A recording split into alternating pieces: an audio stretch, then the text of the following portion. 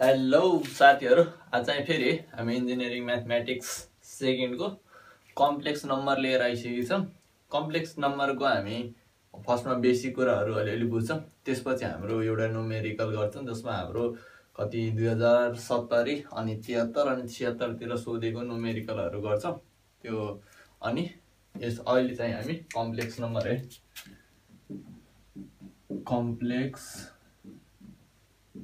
Complex number के हो भन्ने कुरा बुझ्नको लागि हामी एक्जाम्पलबाट जाउँ है। एक्जाम्पलबाट जानको लागि मैले के गरे भने जस्तै x² + 36 छ है इक्वल टु 0 छ। यो x² बराबर 36 त हामी लेख्छौं -36। अब यहाँ 1 2 3 राख्दै जाँदाखेरि हामीले यहाँ 6 राख्न 6 सम्म पुग्यो है, 5 सम्म पुग्यो अनि 6 राख्यो। 6 राख्यो भने यहाँ 6 राख्यो ल 36 आयो। 36 = 36 -36 यो पनि हाम्रो हुँदैन है म्याथमेटिकली, दुईटै त इक्वल हुनु पर्यो तर माइनस आइरहेछ भने इक्वल छैन। माइनसै 6 राख्दा पनि अब स्क्वायर गरे भने फेरि 36 आउँछ। यो पनि के भयो -36 सँग इक्वल भएन। त्यही भएर के हुन्छ भने चाहिँ हाम्रो अब यही नम्बरहरुको यो माइनस आउन थाल्यो नि, त्यो बेला के भयो कम्प्लेक्स नम्बर आयो है। यही माइनसले गर्दाखेरि कम्प्लेक्स नम्बरको जन्म भयो।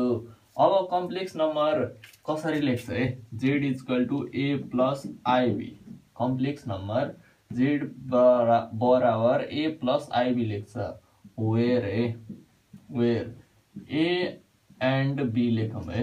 a एन्ड b के भयो यहाँ रियल नम्बर भयो है, रियल नम्बर्स भयो। i के भयो इमेजिनरी नम्बर भयो है, i के भयो इमेजिनरी नम्बर भयो यहाँ। अब जस्तै यसलाई z = a + ib छ नि, a and b are real numbers and i is imaginary number. त्यसैलाई के भन्छ it is is called complex number भन्दा भइहाल्यो है। डेफिनेसन त्यो भइहाल्यो। अब चाहिँ हामी यसमा है i = के हुन्छ √(-1) हुन्छ है, जहिले पनि i = √(-1) हुन्छ। अब चाहिँ यो कुराहरु बुझिसकेपछि मैले रियल नम्बर यसरी लेख्छ अनि अर्को a, b यसमा के भयो a भयो रियल नम्बर अनि ib बराबर के भयो हाम्रो b के भयो इमेजिनरी नम्बर भयो है। अब चाहिँ हामी यसैलाई अब इमेजिनरीको मैले एउटा के रे अनि एडिसनको कुरा अनि मल्टिप्लिकेसनको कुराहरु मैले भनिदिन्छु है। जस्तै जुनसुकै इमेजिनरी नम्बर छ है, इमेजिनरी एउटा z z1 के छ भने ab छ अनि z2 हाम्रो के रे c अनि d छ है, c d छ। यो यता के भयो हाम्रो रियल नम्बर भयो है। यो जस्तै यो रियल नम्बर भयो, यसमा पनि यो रियल नम्बर छ, यताको इमेजिनरी नम्बर छ भन्ने कुरा बुझ्नु पर्यो है। अब चाहिँ यसलाई हामी एड कसरी गर्छ भन्ने कुराहरु दुईटैले एड गर्यो भने हामीले के गर्नु पर्यो यताको रियल साइडको एकचोटी एड गर्नु पर्यो है। a + c एड गर्ने अनि उताको चाहिँ इमेजिनरी वाला एकतिर एड गर्नु पर्ने हुन्छ है। अब चाहिँ हाम्रो z1 * z2 को कुरा आयो। अब मल्टिप्लिकेसनको कुरा यसो हेरौं है। मल्टिप्लिकेसनमा के हुन्छ भनेपछि एकचोटी यसलाई के गर्नु सब मल्टिप्लाई गर्नु, a c लाई मल्टिप्लाई गर्नु, त्यसपछि सबट्र्याक्ट के गर्नु भने b अनि d लाई सबट्र्याक्ट गर्नु है। त्यसपछि अब चाहिँ हामी के गर्छौं यहाँ कमा हाल्नु है। यो त हाम्रो रियल नम्बर तिरको भयो। अब चाहिँ हामीले इमेजिनरी पार्टको हेरौं है। इमेजिनरी पार्टमा के हुन्छ भने चाहिँ यो यताको अनि बाहिरको के गर्ने मल्टिप्लाई गर्ने अनि यसको मल्टिप्लाई है। पहिला के बुझ्नु पर्यो यताको रियल साइडको लागि हामीले फर्स्टसँग मल्टिप्लाई गर्यो, त्यसपछि घटाउने सेकेन्डलाई सेकेन्डसँग मल्टिप्लाई गर्यो। अब चाहिँ हामी यता है इमेजिनरी साइडको लागि हामी के गर्छौं भने चाहिँ फर्स्टलाई लास्टसँग मल्टिप्लाई गर्दियौं अनि प्लस अनि योलाई योसँग मल्टिप्लाई गर्दियौं है। यसरी गर्दाखेरि हाम्रो यो मल्टिप्लिकेसनको रुल यसरी नै समाप्त हुन्छ। अब मल्टिप्लिकेसनहरू हेरिसकेपछि तपाईहरुले अब कन्जुगेटको कुराहरू अनि एब्सोल्युटको कुराहरू बुझ्नु पर्यो। कन्जुगेट भन्नाले के हुन्छ भने चाहिँ जस्तै कन्जुगेट अब हाम्रो z बराबर a प्लस ib दिएछ भने यसको कन्जुगेट गर्दाखेरि यसरी है माथि प्राइस हाल्नु पर्यो अनि इक्वल टु अब यो जस्तै a प्लस ib छ नि a को a नै हुन्छ हाम्रो जुन छ यहाँ प्लस या माइनस छ भने जुन अब प्लस छ भने माइनसमा चेन्ज भयो माइनस हुन्थ्यो भने प्लसमा चेन्ज हुन्थ्यो a plus a minus ib भयो जुन चाहिँ हाम्रो यसको कन्जुगेट हुने भयो। यो कुरा पनि बुझ्नु पर्यो। जस्तै डबल कन्जुगेट दिदियो भने एकचोटि कन्जुगेट गर्यो भने यो भयो अनि फेरि यसलाई कन्जुगेट गर्यो भने त्यही माथिकै आउँछ है भन्ने कुरा पनि बुझ्नु पर्यो भन्ने। किनभने हामीले एकचोटि गर्यो भने माइनस आयो फेरि गर्यो भने त्यो प्लस भयो भनेपछि माथिकै आउने पुग्यो है हाम्रो। अब चाहिँ कन्जुगेटको कुराहरू भइसकेपछि अब एब्सोल्युटको कुरा बुझ्नु है। एब्सोल्युटको कुरा बुझ्दाखेरि एब्सोल्युटको कुरामा के हुन्छ भने चाहिँ जस्तै z equal to a plus ib छ भने यसलाई एब्सोल्युट गर्नु पर्यो भने जस्तै z को एब्सोल्युट गर्नु पर्यो भने यो रुट अन्डरमा इमेज यो के छ हाम्रो रियलको स्क्वायर प्लस इमेजिनरीको स्क्वायर हुन्छ है। यो चाहिँ हाम्रो के भयो एब्सोल्युटको कुरा भयो है। अब चाहिँ एउटा हामी क्यूब रुटको कुरा पनि बुझौँ है। जस्तै क्यूब रुटमा हाम्रो दुईटा कुरा बुझ्दा हुन्छ है। क्यूब रुटको सबै रुट्सहरुको सबै कुराहरू तपाईहरुले बुझ्नु हुन्छ है। यो न्युमेरिकल गर्दाखेरि पहिला यो दुईटा पोइन्टहरु तपाईहरुले याद राख्नु। w cube equal to -1 plus w cube equal to 1 अनि 1 प्लस w प्लस चाहे ओमेगा सुन्नु चाहे w सुन जे लेख्दा पनि भइहाल्यो 1 plus omega square equal to 0 हुन्छ भन्ने कुरा यो क्यूब रुटको कुरा पनि ध्यान राख्नु होला। अब एउटा थ्योरम आउँछ है डी मोयरस भन्ने थ्योरम आउँछ।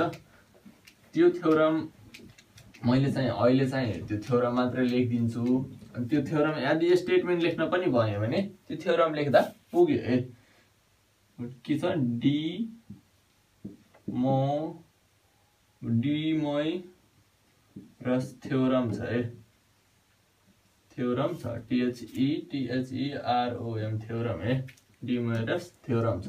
यो थ्योरमले के भन्छ भने जुनसुकै n के छ यहाँ पाउनु है। मैले थ्योरम लेखे जस्तै r छ है r into cos theta plus i sin theta को पावरमा n है इक्वल टु r को पावरमा n into cos n theta plus i sin n theta यति छ भने यसैलाई के भन्छ हामीले डी मोयरस थ्योरम भन्ने गर्छ। अब यति स्टेटमेन्ट लेख्न भन्दाखेरि यो लेख्दा पनि हाम्रो भयो। यसको प्रुफ चाहिँ हामीले अर्को भिडियोमा यसको प्रुफ मात्रै है एउटा सर्ट एउटा प्रुफ हुन्छ जुन चाहिँ हाम्रो धेरै सालहरु सोधेको पनि छ है। त्यो पनि एउटा भिडियोमा हेरौँला है। यसमा यो स्टेटमेन्ट मैले लेखिदिए। अब चाहिँ तपाईहरुले एउटा मैले क्वेशन पनि यहाँ गराउँछु है। जुन क्वेशन कति 2070 अनि 73 साल अनि 2076 सालतिर सोधेको क्वेशन छ है। जसमा क्वेशनमा के छ भने चाहिँ जस्तै 1 माइनस ix छ है अनि 1 प्लस ix छ अनि a माइनस ib अनि हामीलाई इफ यति छ भने प्रुफ गर्न हामीलाई के भन्छ a square plus b square equal to 1 छ भन्ने कुरा प्रुफ गर्न हामीलाई यति प्रुफ गर्न हामीलाई भन्दैछ है। अब यो प्रुफ गर्नको लागि हामीले यसमा के गर्छौं भने दुईटैतिर absolute taking both side absolute भनेर लिन्छौं है। यहाँ लेख्नु होला टेकिङ बोथ साइड एब्सोल्युट। अब दुईटै साइड हामी के गर्छौं एब्सोल्युट भन्ने कुरा लिन्छौं है। 1 plus ix equal to a minus ib को एब्सोल्युट लिँदाखेरि अब चाहिँ रुट अन्डर यहाँ के भयो रियल नम्बरको स्क्वायर अनि इमेजिनरी प्लस है माइनस x को स्क्वायर पनि भयो अब चाहिँ के भयो यहाँ रुट अन्डर 1 प्लस x को स्क्वायर भयो इक्वल टु यहाँ root under a plus minus b को स्क्वायर भयो। अब चाहिँ यहाँ हेर्नु त यसो हेर्दाखेरि 1 प्लस x स्क्वायर भयो अनि 1 प्लस x स्क्वायर भयो यो पनि, अनि यसलाई यो त कटिहाल्छ नि, यो कटेर कति आउँछ 1 आउँछ है। भनेपछि यो पनि हाम्रो कति root under a plus a square है, एब्सोल्युटमा यहाँ स्क्वायर यहाँ पनि स्क्वायर है, स्क्वायर नछुटाउनु स्क्वायर, अनि यसलाई पनि स्क्वायर भइहाल्यो। अब चाहिँ यो पनि त 1 भयो, 1 equal to root under a square plus b square. अब बोथ साइड स्क्वायरिङ गर्दाखेरि स्क्वायरिङ इन बोथ साइड गर्दाखेरि यो के भयो 1 आयो equal to a square plus b square. यति मार्क गर्दाखेरि अहिले चाहिँ तपाईहरुले 4 मार्क्स पाउनुहुन्छ। पहिला चाहिँ 6 मार्क्समा आउँथ्यो है क्वेशनहरु, 4 मार्क्स पाउनुहुन्छ। कहिलेकाहीँ हाम्रो के हुन्छ भने चाहिँ यहाँ जस्तै यही प्रुफ गर्न भन्छ अनि यहाँ x को ठाउँमा कहिले c पनि हुन सक्छ, 5 पनि हुन सक्छ, यहाँ 3 पनि हुन सक्छ, यहाँ 3 भयो भने यहाँ पनि 3 हुन्छ, यहाँ x छ भने x नै हुन्छ, जस्तै 5 भयो भने 5 नै हुन्छ, केही फरकै पर्दैन है यसले गर्दाखेरि। किनभने यहाँ तल कटेर फेरि 1 नै आउनु छ अनि स्क्वायरिङ गरेर फेरि यति नै निस्किनु पर्ने हुन्छ है हामीलाई, त्यो ठुलो कुरा भएन। थ्यांक यू फर वाचिङ है। भिडियो मन परे लाइक एन्ड सब्स्क्राइब गरेर जानु होला।